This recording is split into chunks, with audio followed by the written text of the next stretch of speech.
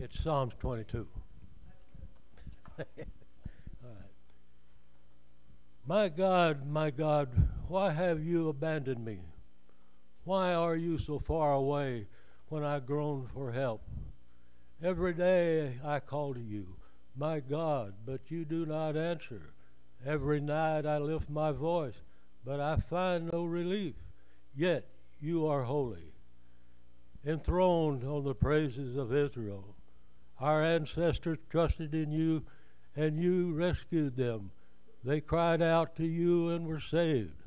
They trusted in you and were never disgraced. But I am a worm and not a man. I am scorned and despised by all. Everyone who sees me mocks me. They sneer and shake their heads, saying, "Is this the one who relies on the Lord?" Then let the Lord save him. If the Lord loves him so much, let the Lord rescue him.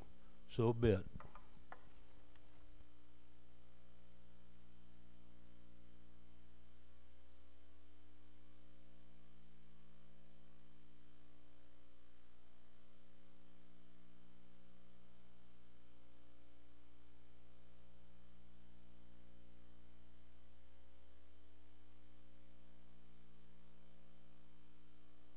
It's also known as the Psalm of the Cross. David had no idea he was writing them words, those words, not them words. I sound like I'm from the South, sorry. Those words, those many years ago. He was crying out like we do, "Why, Lord, why, Lord?" But they describe Jesus immensely, and if you go back and read it, you'll see more that describe. In fact, Jesus quoted those words. Let's start with prayer. Father in heaven, we thank you and praise you. You are a mighty, awesome, loving God, faithful and true, full and abounding of grace and mercy, that you would love such as mankind, that would reject you and scorn your name, continue to turn their back on your laws and the glory and honor that you deserve, and that you knew all along that it would cost you your one and only Son's life, not just his life, but that he was mocked and disgraced and beat and spit upon, and as Isaiah said, even beaten to the point where he didn't even resemble a man anymore. And we want to say, why, Lord, of the things that happened to us? And we do scream out, why, Lord, would you not come and rescue him? But we know why you didn't. You came because he carried our sin and our shame, and we thank you for that. And we also know that there is an empty tomb. So give us the boldness to proclaim the word of God with joy that is in our heart for the hope that is set upon in front of us, Lord. May we fix our eyes upon Jesus until he returns. We just thank you and praise you in Jesus' precious name. Amen. Light shining. Something we can count on every day, right? The sun's going to rise, even though it doesn't really rise. We rotate and everything, but we call it rise. We count on that, the laws that God has put into motion and everything. For 3 hours on the cross, it got dark. And don't be ignorant. Ignorant means you lack the knowledge of, so I'll tell you some of those things now. It wasn't an eclipse, okay? It wasn't anything like that. It was just supernatural. And it was the fact that the light was out for 3 hours while we contemplated who Jesus was, who Jesus is, who Jesus always will be. Because the cross makes it look like he's weak. The cross makes it look like darkness is going to overcome. The cross makes it look like there is death and finality. What does an empty tomb say? Wow. We're here till Easter Sunday. So I'll give you a few words and I'll tell you what my antonym to them is. Doubt, belief. Fear, peace. Despair, hope. Loss, gain. Death, life. Darkness, light. There's the S-U-N and then there's the S-O-N. And we look so many times and say, all these material things, the sun will continue to shine. But there will come a day when the sun will not shine. And we got a glimpse of that on the cross. Because what if God didn't have his finger on us? What if he took that all away? Then there would be nothing good whatsoever. And then there is the Son, S-O-N, that is life and light to all mankind, even to those who are His enemies. It was while we were His enemies that Christ died for us. To take the penalty of our sin, to take our shame, to take God's wrath out upon Him. And what's here in the middle? A S-I-N-N-E-R, such as I. Sin separates us from God, but because He loves us so much, He gave His one and only begotten Son, that whosoever believes in Him will not perish, but have everlasting life. I don't know how you feel right now. I don't know if you're happy or sad. I don't know if you're in pain or if you're free of pain. But what I do know is that every one of you will face death. Yeah, you might get back that the Lord comes, and I don't know what happens. And I think you'll die in fear and be right at that time. I don't know. But death comes. And death looks like an end. It looks like darkness. But not to a Christian. Because a Christian has hope. Not hope that the sun will shine enough today and that we'll get to go outside and hunt Easter eggs. That's hope. But hope that gives us total peace, that we know without a doubt whatsoever that God holds to His promises. We see all the fulfillment of Jesus Christ in His birth and in His death and His resurrection, and He will return again to claim those that are His own. But He will separate the sheep from the goats. I'll read you Psalm 22 again from the New Living Translation, and I'm using the New Living Translation today. My God, why have you abandoned me? Why are you so far away from me when I groan for help? Every day I call to you, my God, but you do not answer. Every night I lift my voice, but I find no relief. Yet you are holy, enthroned on the praises of Israel. Our ancestors trusted in you, and you rescued them. They cried out to you, and were saved. They trusted in you, and they were never disgraced. But I am a worm, not a man. I am scorned and despised by all. Everyone who sees me mocks me. They sneer and shake their heads, saying, is this the one who relies on God? Then let the Lord save him. If the Lord loves him so much, let the Lord rescue him. And that's what people thought about Jesus the day that He went to Calvary for you. If He is God, come down off of that cross. Come off that tree, because He's cursed. He took your curse upon Himself. If you are God, the thief mocked, said, save yourself and save us too. If you are God, then He stayed on that tree so that He could take the penalty of sin from you and from I. And not only that the power of sin has no power in your life whatsoever, neither does death. So you're called to live a holy life, empowered by the Holy Spirit. You are the temple. You are the priest. You are the voice, the hands and feet of Jesus Christ to this world. I know that for a fact.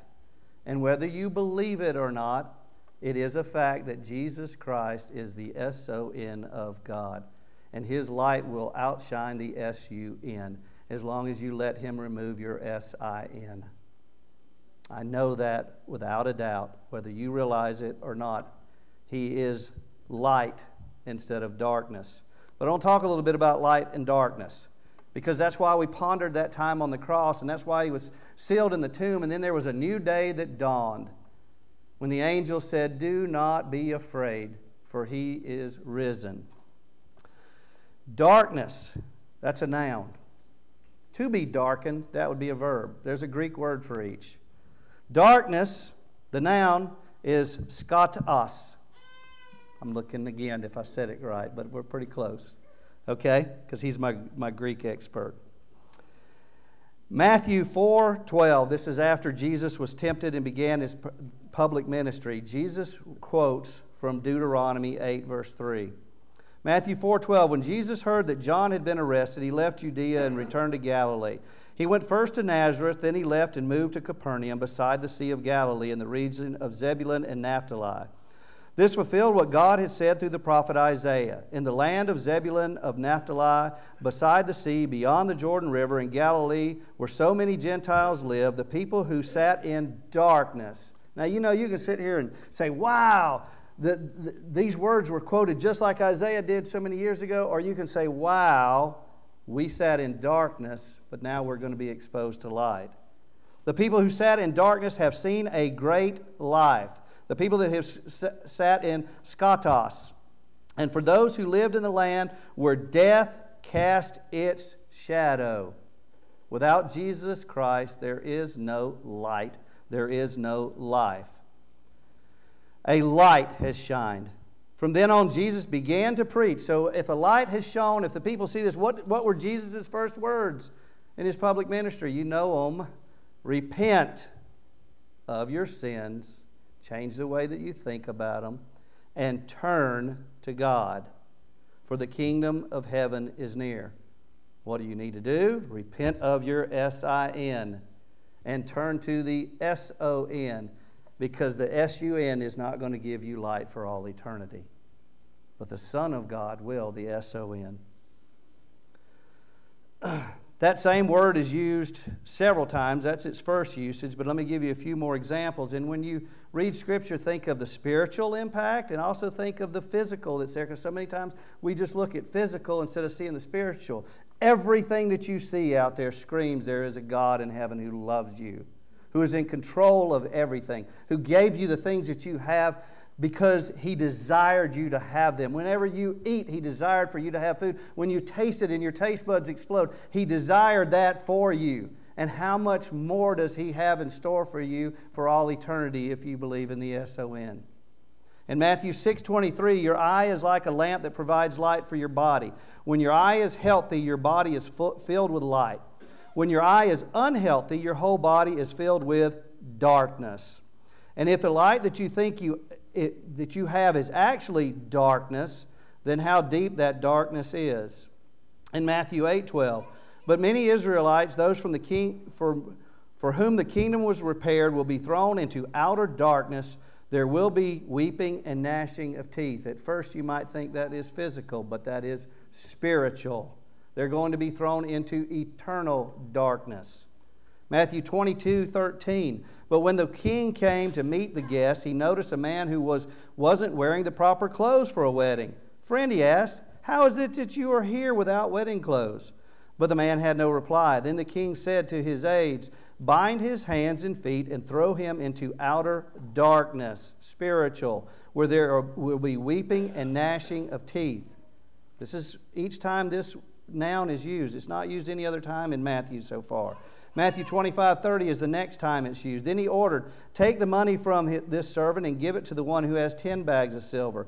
To those who use well what they are given, even more will be given, and they will have an abundance.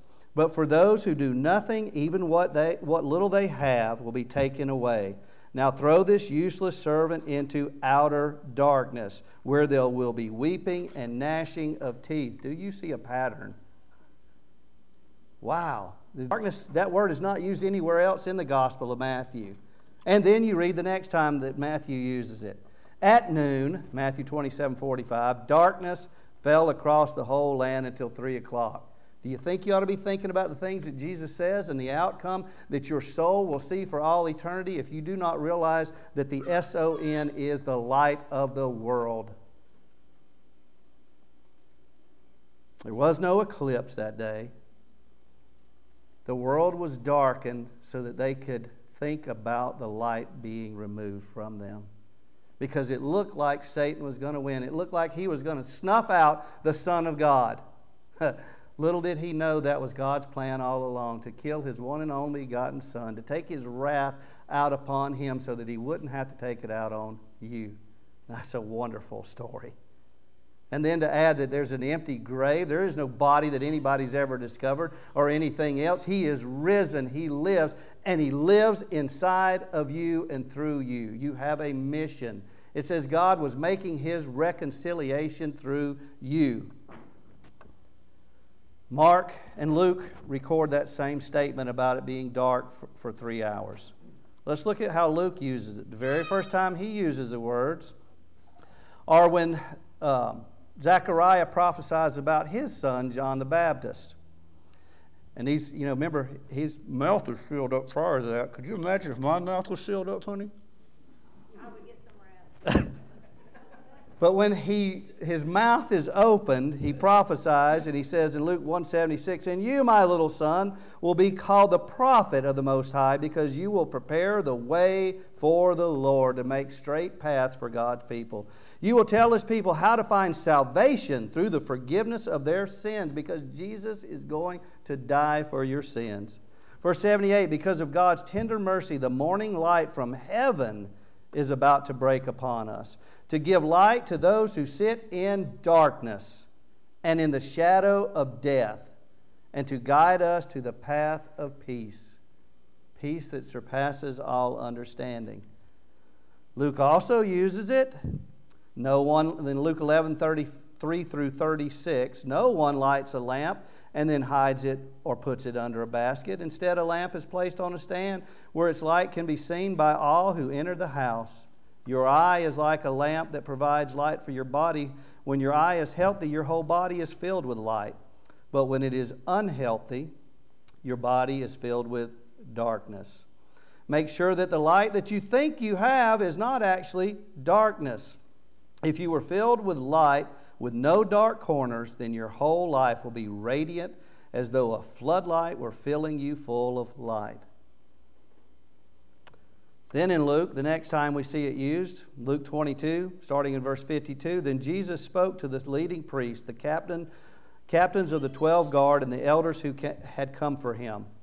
'Am I some dangerous revolutionary,' he asked, 'that you come with me with swords and clubs to arrest me? Why didn't you arrest me in the temple? I was there every day. But this is your moment, the moment when the power of darkness reigns.'" But that was temporary. Because Jesus said when he was on the cross, he said, "Father, forgive them. They don't know what they're doing." He also said, "It is finished." Complete. Jesus' sacrifice made atonement for our sins. It paid the price. And we have been ransomed by His blood. It was sufficient. And the blood of the new covenant is not based on how we live. It's based on belief, our faith. But if you have faith, as James says, then you will live. Your deeds will show it. Let your light shine, if in fact you have light, so that the world sees your good deeds and glorifies your Father who is in heaven. So this darkness that was there until Jesus died. And the curtain was torn and light returned with Jesus' death. What we see as darkness closing in and death closing in on us is just our release into light. But you've got to believe it, you've got to live it, you've got to have faith. It is by grace you're saved through faith. It is a gift. Have you received it? Let me remind you of some words that John wrote, and I said them this morning a little bit at the sunrise service. John chapter 1, verse 1. "In the beginning was the Word, and the Word was with God, and the Word was God. He was with God in the beginning. Through Him all things were made, and without Him nothing was made that has been made. In Him was life, and that life was the light of men. The light shines in the darkness, and the darkness has not overcome it.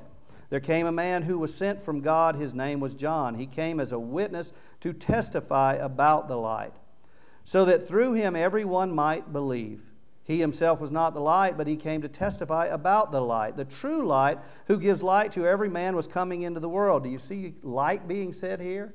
And what stamps out darkness? Light. Turn on a light, and if you can see it in slow motion, the darkness goes away as the light encroaches in, because light moves 186,000 feet per second. It conquers darkness. But the sun, S-U-N, will be extinguished. But the S-O-N will never, ever. He is the beginning and the end, the Alpha and the Omega. He is the King of kings and Lord of lords, and every knee will bow and every tongue will confess. He was in the world, and though the world was made through Him, the world did not recognize Him. He came to His own, and His own didn't receive Him.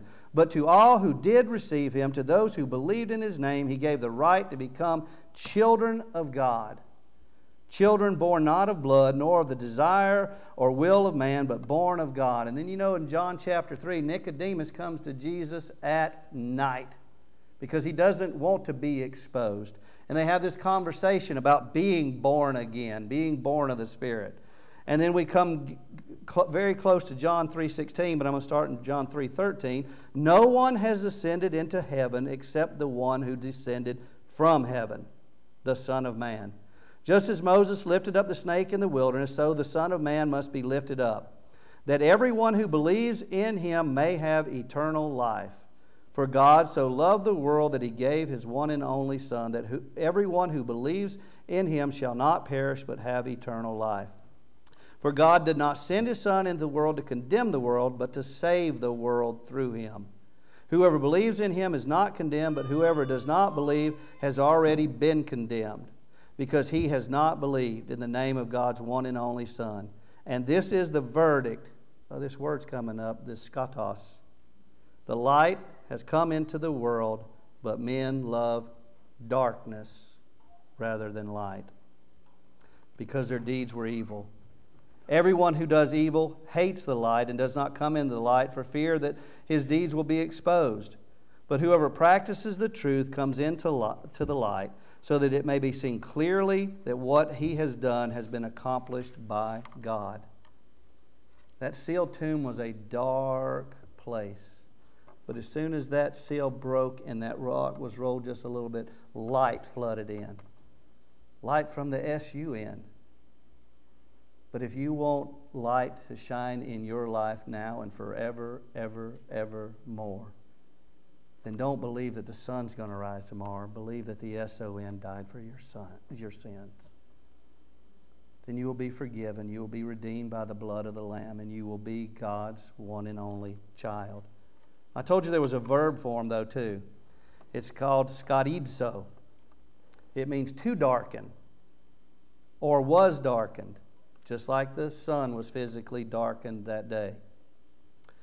Romans 1:21. You don't find it there in the Gospels except for the sun being darkened that day. Romans 1:21 says, but God shows his anger from heaven against all sinful, wicked people who suppress the truth by their wickedness. They know the truth about God because he has made it obvious to them.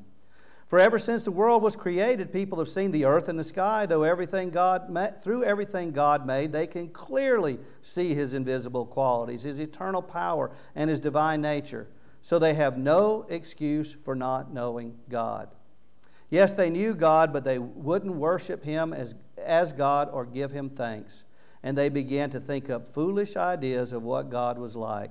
As a result, their minds became dark and confused. Claiming to be wise, they instead became utter fools. And instead of worshiping the glorious, ever-living God, they worshiped idols made to look like mere people and birds and animals and reptiles. So God abandoned them to whatever shameful things their hearts desired. As a result, they did vile and degrading things with each other's bodies. They traded the truth of God for a lie. So they worshiped and served the things that God created instead of the Creator himself, who is worthy of eternal praise. Amen. Next time the verb is used is Romans 11:10. It is the same today, for a few of the people of Israel have remained faithful because of God's grace, his undeserved kindness in choosing them. And since it is through God's kindness, then it is not by their good works. For in that case, God's grace would not be what it really is, free and undeserved. So this is the situation. Most of the people of Israel have not found the favor of God they are looking for so earnestly. A few have, the ones God has chosen, but the rest of the hearts of the rest were hardened. As Scripture says, God has put them into a deep sleep. To this day he has shut their eyes so they do not see, and closed their ears so they do not hear. Likewise, David said, let their bountiful table become a snare, a trap that makes them think all is well. Let their blessings cause them to stumble, and let them get what they deserve. Let their eyes go blind or be darkened, so they cannot see, and let their backs be bent forever. Did God's people stumble far beyond recovery? Of course not. They were disobedient, so God made salvation available to the Gentiles. But he wanted his own people to become jealous and claim it for themselves. Now, if the Gentiles were enriched because the people of Israel turned down God's offer of salvation, think how much greater a blessing the world will share when they finally accept it. And we have a mission to bring about the gospel as though God were reconciling men to people through us. The good news of Jesus Christ. Paul uses the verb again in Ephesians 4, starting in verse 17. With the Lord's authority I say this, live no longer as the Gentiles do, for they are hopelessly confused. Their minds are full of darkness. They wander far from the life God gave because they have closed their minds and hardened their hearts against Him. They have no sense of shame. They live for lustful pleasure and eagerly practice every kind of impurity. But that isn't what you've learned about Christ. Since you've heard about Jesus, you've learned the truth that comes from Him. Throw off your old sinful nature and your former way of life, which is corrupted by lust and deception. Instead, let the Spirit renew your thoughts and attitudes. Put on your new nature, created to be like God, truly righteous and holy. That's how the noun and the verb are used in order in Scripture. Darkness as opposed to light. And the only way that you're going to have light is to believe in God's one and only Son, that He is who He says He is, and that you believe what He did on the cross was accepted by God for you.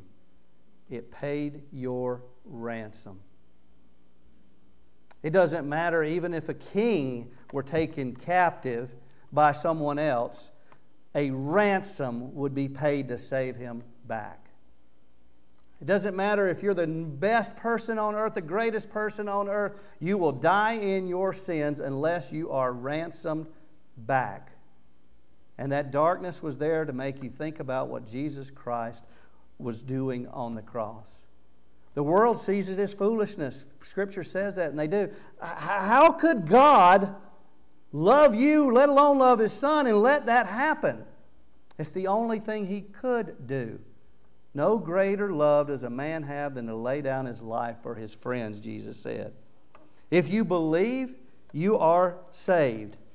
But what I didn't tell you is that the verb is used in the Gospel of Luke also.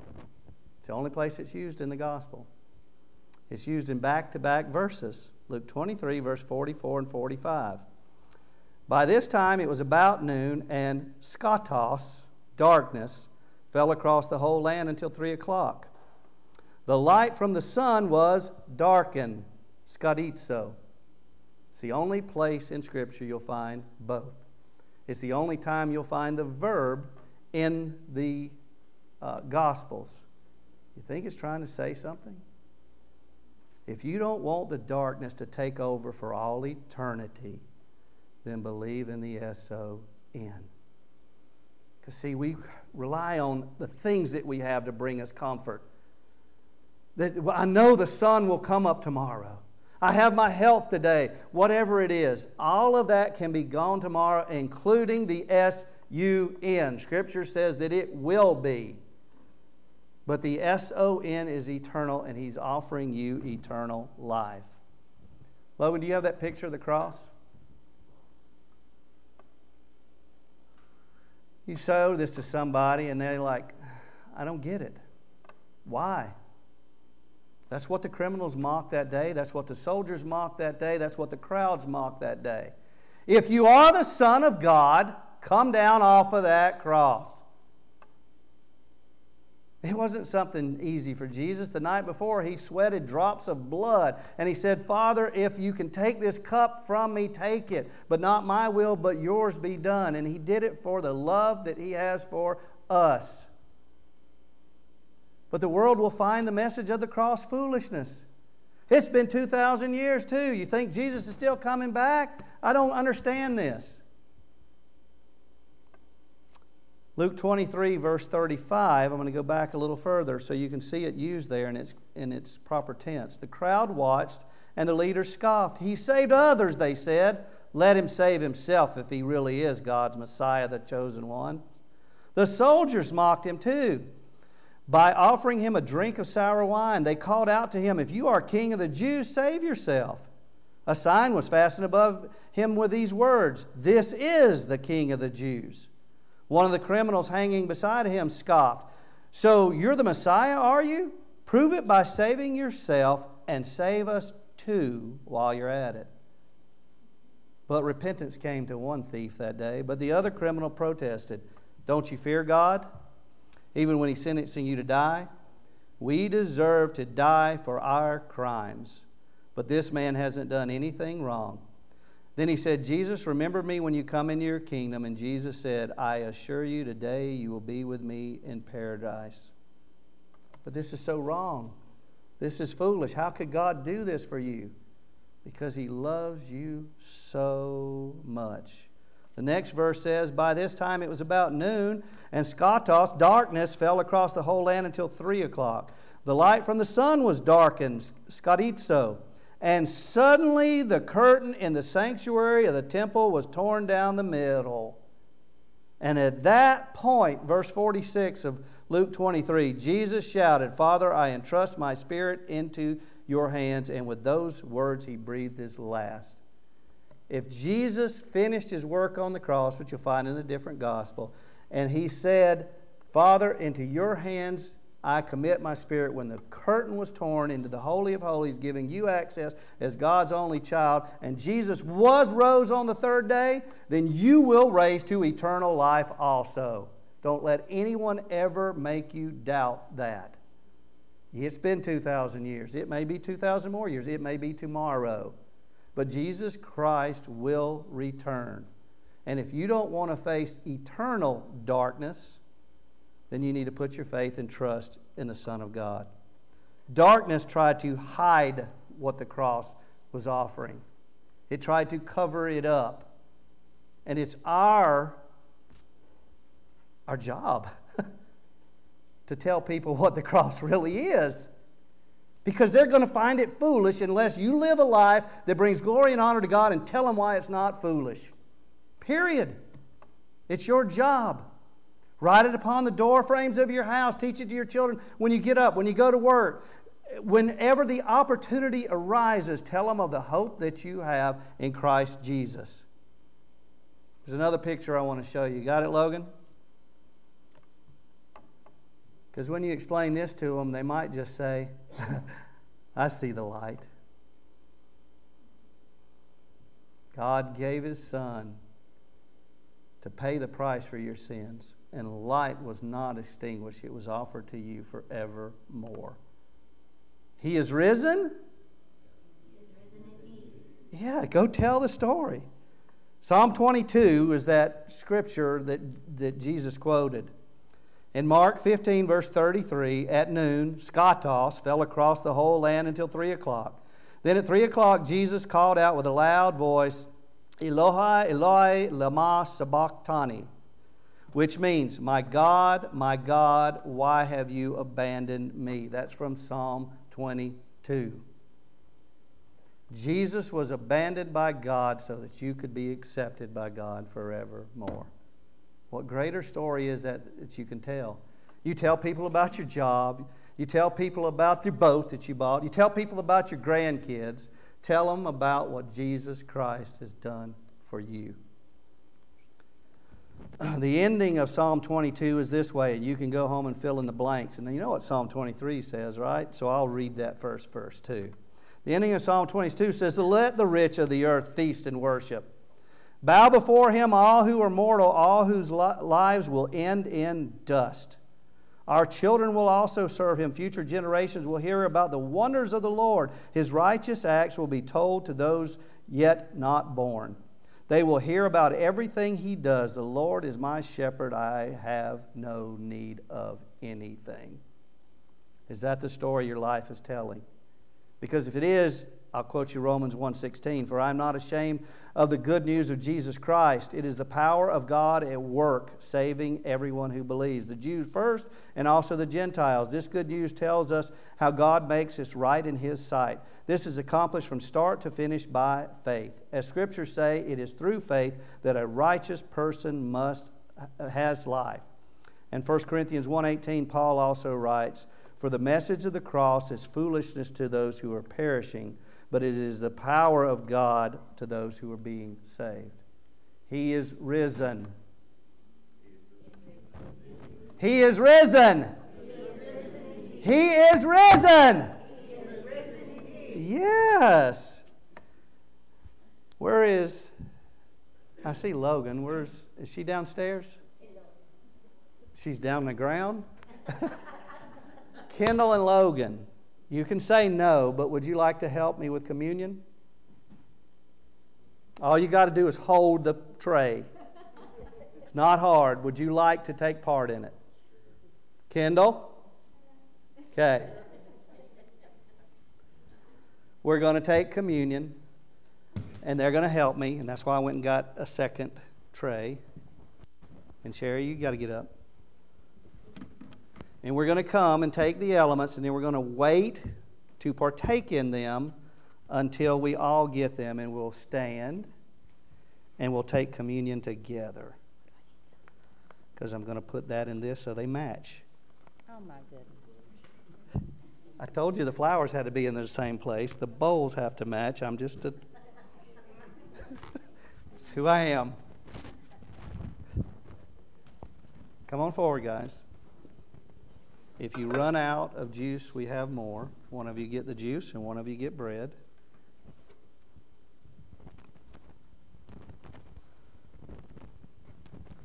Let the bread be on this side, Logan. Just so they do the body first. I'll pray, and then you guys come up, and then, like I said, we will actually partake in them when everybody gets them. Father in heaven, we do thank you for Jesus. Lord, that despite our sin and shame, despite our stubbornness, our pride, our stiff-neckedness, Lord, not realizing who you are, the holiness that you deserve, not giving you the thanks that you need, you are faithful. Though we break your covenants over and over again, we know without a doubt that you will not break your covenant that is written in the blood of Jesus Christ. So we thank you for his body that was given for us, and we thank you for his blood that was poured out for us.